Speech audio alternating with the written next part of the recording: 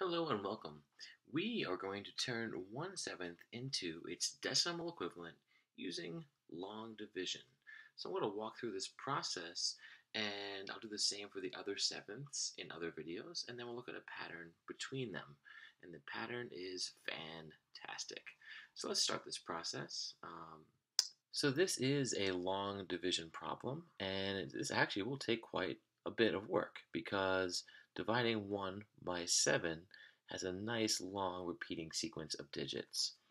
So we're trying to find out what time 7 goes into 1 as 7 is larger than 1. So the first thing I'm going to do is set this up so that we're thinking of 1 really as 10. And the way I'm going to do that, I'm going to add my decimal point, put a 0 here. I know 7 is going to go into 1 less than one time, but I think of this as going into 10 here. So I see 1.0, I know it's 1, but I think of it as 10 to start breaking this problem down. So 7 goes into 10 once, and 7 times 1 is 7. Now we subtract to find the remainder, and we can think of this as 10 minus 7, which is 3. 7 does not go into 3 evenly, so we carry a 0 down. I'm just going to write it here and here, I guess, so I can line it up. 7 goes into 30 3 times. Oh, sorry, 4 times, right? 7 times 3 is 21. 7 times 4 is 28. I subtract. 30 minus 28 is 2. Does 7 go into 2? Well, let's carry down a 0 here, right? And we can think, how many times does 7 go into 20? Now that's twice. 7 times 2 is 14. And 20 minus 14 is 6. Again, carry the 0 down. Thinking of how 7 goes into 6 is difficult, but we can think of 7 going into 60, right? 7 times 8. 7 times 8 is 56. And 60 minus 56 is 4. 7 going to 4, well, we think of it as 40. And I write these zeros here just to keep track, of my place value. I should even use my line tool, so I tend to be sloppy here at this. Right, drop this 0 down here. 7 goes into 40 5 times. 7 times 5 is 35. And even though I might not feel like it, we actually are getting somewhere here. Oops, let me scroll up a little bit. Okay, well, 40 minus 35 is 5. And again, we're carrying our zeros down. These zeros it's really important to try and write them neatly so you can keep track of your place value.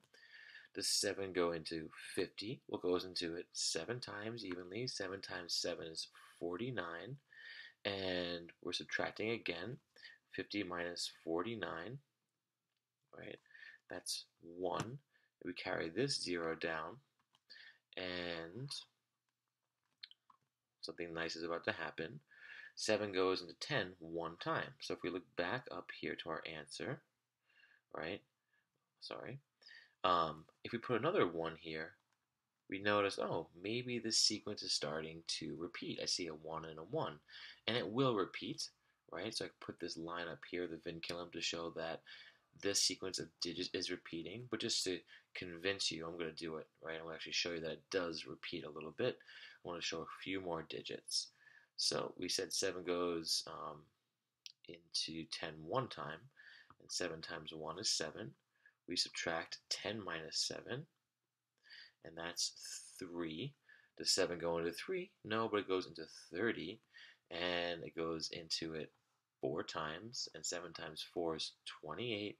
And we subtract, and we get a 2, and 7 goes into 22 times. And what you might see is happening here. We just said it goes into 30, right, 4 times, in this place value here. And then it goes into 22 times. You can see the 1, 4, 2 repeating from here, 1, 4, 2. So here, this 1 and 4 and 2 are already being repeated. And I encourage you to keep going with this. You'll see that, in fact, we will have a repeating 1, 4, 2, 8, 5, 7 over and over again. But we don't need to write those in there. If you're writing a repeating digits here, you can just write it like that. 1/7 is equal to 0.142857 repeating. And as gross as that seems, if you go through all the sevenths and look at them together, you see a wonderful pattern, right? 1/7 through 6/7. And we'll explore that in another video. Thanks.